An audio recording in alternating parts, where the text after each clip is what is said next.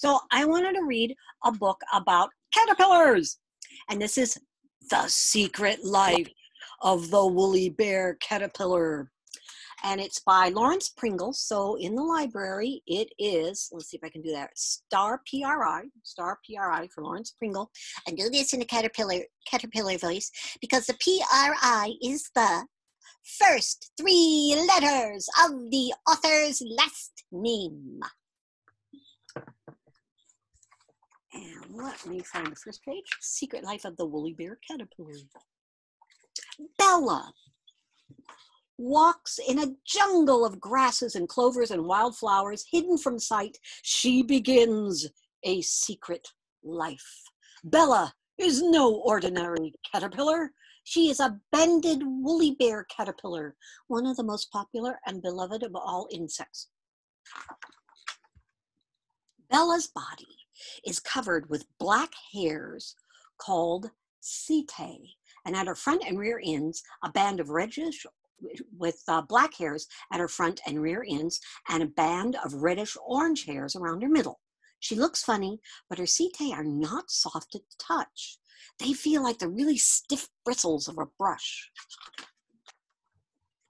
As Bella walks, her body undulates like an ocean wave, and she seems to flow over the ground, but her walk is complicated.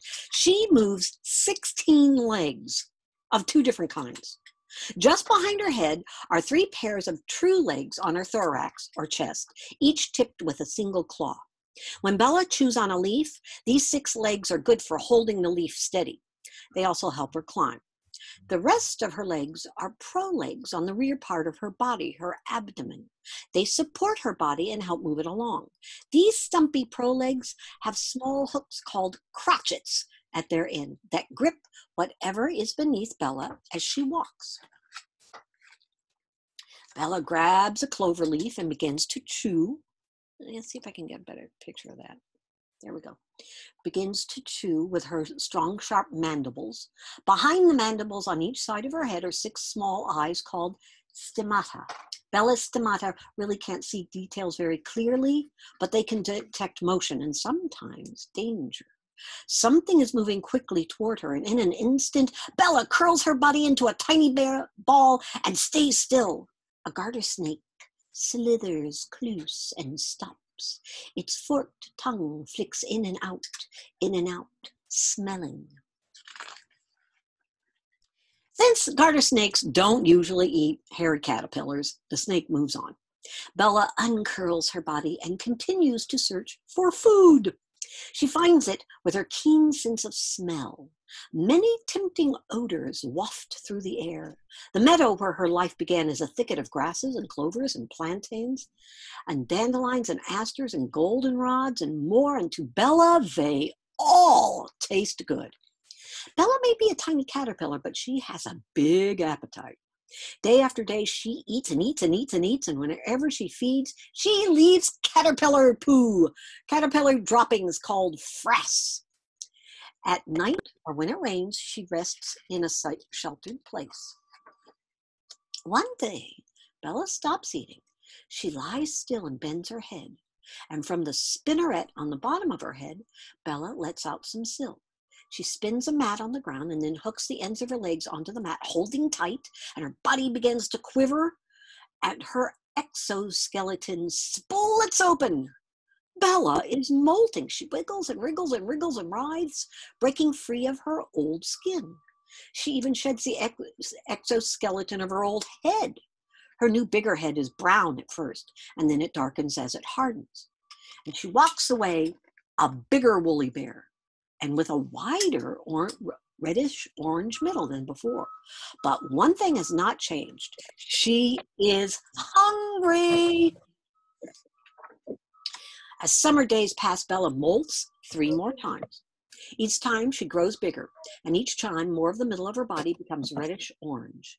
And living on the ground in a jungle of meadow plants, Bella's life is still a secret. No human sees her, though nearly all wild creatures at night.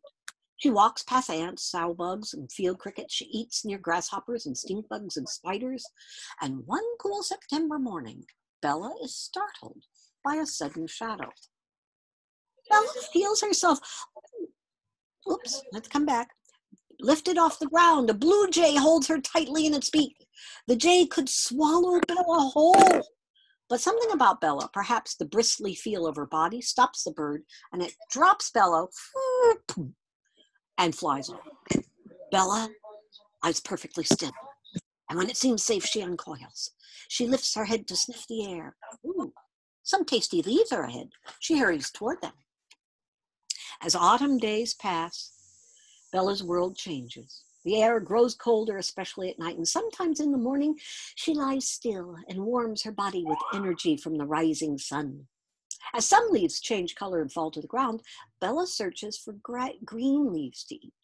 After 2 months of life, she is nearly 2 inches long, with a broad band of reddish-orange hairs around her middle. Then she stops eating and sets off on a journey. Bella walks for days through a small forest, across lawns and gardens, and each night she curls up in a hideout and begins to explore again. And now when she's a good-sized caterpillar on the move, she's most likely to be seen by people. She crosses a wide, barren space, and as she begins to cross, something huge rushes towards her, roars overhead, and then disappears. Whoosh! A swift swirl of wind ruffles Bella's hairs. She keeps on walking, but she doesn't know about the dangers of streets and cars, but someone does. Fingers grab Bella and pick her up. Nestled in the palm of a hand, she is carried safely across the road and set down gently in a field. And left alone, she waits and then uncurls her body and begins to walk again. At the edge of a field, a rocky wall rises in front of her, and there Bella finds what she has searched for, a secret, safe shelter. She curls up under some dead leaves and stays there day and night, all through the winter. Snow covers the stone wall. Within Bella's body, a chemical called glycerol keeps ice from forming in her cells. Frosty winds may blow, but Bella is asleep and alive and well. And in the warming days of spring, Bella awakens, but moves very little. She waits and waits and waits until grasses and dandelions and other spring shoots and sprouts grow. Only then does she leave the stone wall and begin to eat. She feasts for a few days and then hides in an open space among the stones.